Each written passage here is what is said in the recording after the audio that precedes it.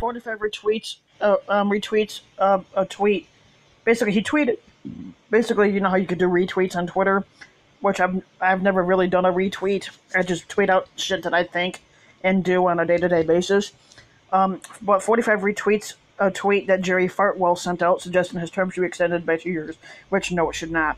45 on Sunday retweeted a post from Liberty University squatter Jerry Fartwell that said, Jerry Fartwell Jr. basically, that said 45's first term should be extended by 2 years as a payback for time stolen by this corrupt failed coup. 45, an avid and vocal person who bounces up and down on 45's dick, was alluding to the recent completed investigation into Russian interference in the 2016 election that Special Counsel Robert Mueller conducted. After the best week ever for 45, no obstruction, no collusion, New York admits at Barack Obama, New York Times admits that Barack Obama did spy on his campaign and the economy is soaring. The economy is not soaring, and Barack Obama did not spy on 45's campaign. There's no support. There's no proof whatsoever to show that ever happened.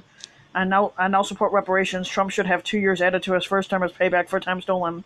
And no, he should not. That's not going to happen, so they can forget about it. 45 followed up with the retweet with tweets of his own alleging 2 years of his presidency were sick, stolen, that we will never be able to get back.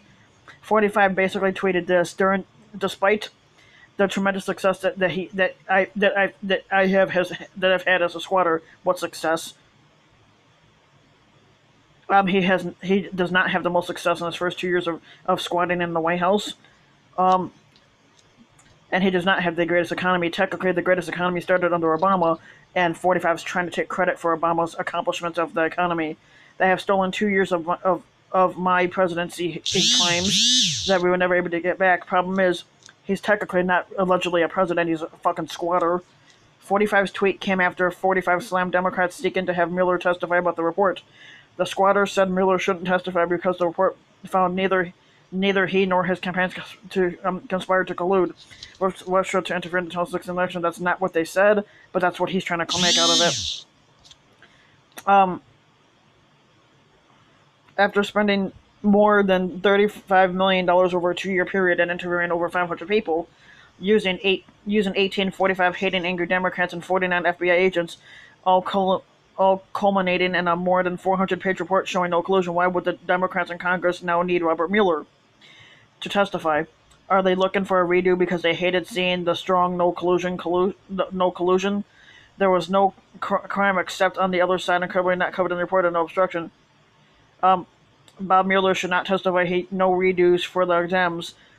45's tweet Sunday implying his term should be extended by 2 years comes as House Speaker Nancy Pelosi said she is worried 45 may not accept the results of the upcoming 2020 election if Democrats do not beat him by a wide margin.